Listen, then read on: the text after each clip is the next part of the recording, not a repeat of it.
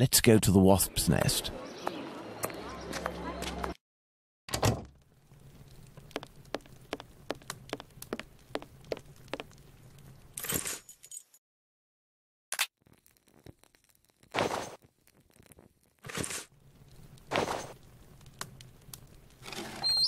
Pass the sack to me. Did you look in? I give you my word, but it won't belong to you until you tell me where Squibby is.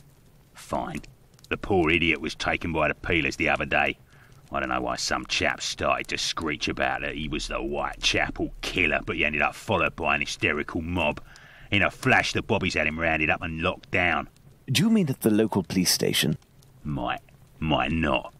But if you or the doc talk to him, tell him that about the kayak business. I'll forget our score if he rats on the yank. He'll know. Now, hand over the bag. I say, that's all a little bit wishy-washy. I'm not sure it's worth the satchel. Hey, don't shake it like that, moron. If you don't want to end up with a knife in the back, you'll get busy with the pipe. Got it? Here, take it. That'll teach me for being a good Samaritan. Honestly, how rude.